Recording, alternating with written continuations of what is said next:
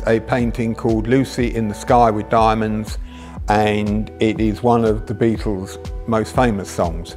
It's very psychedelic because people used to take the abbreviation LSD to mean that it was to do with drugs. Whether that's true or not, I've no idea.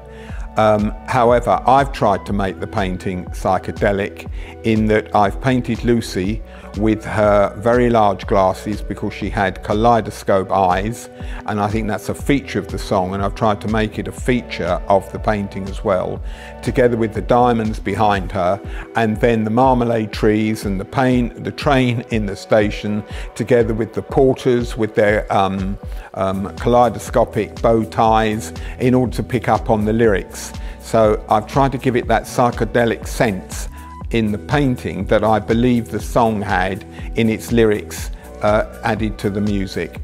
This is my take on Lucy in the Sky with Diamonds.